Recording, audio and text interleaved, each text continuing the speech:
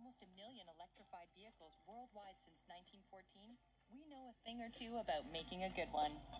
And with the many benefits of driving electric, one thing's for certain: Ford's future is electric.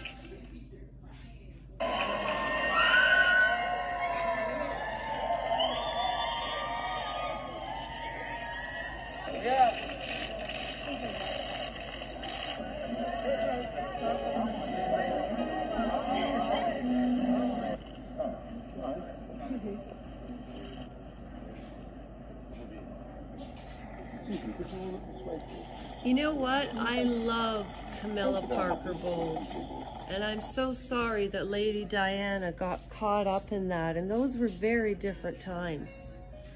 Oh, what did I do? Shoot.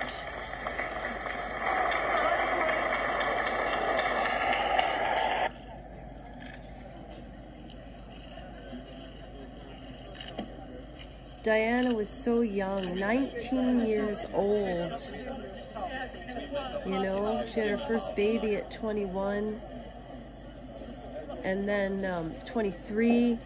I think that probably Camilla has completed her journey from. You can't help who you love. That's the problem, and that's the sad part of the story. Not one of the most popular, but being amongst. I love Camilla. I think she's down to earth. Very popular indeed, and I think want that King Charles III and Queen Camilla to be happy. Gently, she has managed to. And I don't think for 1 minute that the royal family still doesn't love Harry. Of course they do. She's there, and I think they know that Meghan is ruining his life.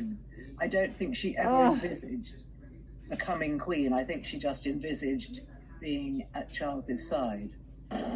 Well, she loved him.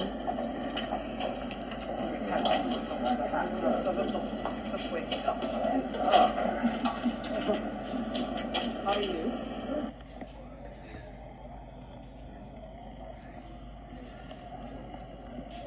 I almost feel like Diana was a sacrificial lamb, and she was 19 years old. She got caught up in an era where you had to have aristocratic blood. Well, I think Prince Harry's remarks would be hurtful to anyone, and he's hurt. The fact that Camilla is hurt by some of the things that Prince Harry's accused her of, when they're obviously. Well, she's hurt too, so they need to make up. So I think the only thing she can do is to just ignore it and carry on, because if she makes a fuss, it's going to make it into an entirely bigger issue than it really should be. That's true. I think she's probably a bit sad because she always supported Harry. Yeah.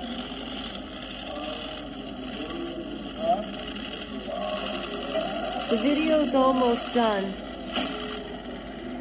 I just found it interesting when that guy was talking about, or that gentleman was talking about, that these children apparently don't exist. That's in a video above, and then this one about Camilla Parker Bowles and King Charles, I really liked. I think Camilla deserves every bit of happiness. I thought some time ago that it would be difficult to rehabilitate Camilla. After all, she was the other woman, and Diana died in these tragic circumstances, and inevitably there was a huge backlash, and people threw bricks at her. She was extremely unpopular. But an enormous campaign, a PR campaign, has been launched to rehabilitate her and to make her acceptable to the public, and it's been very effective.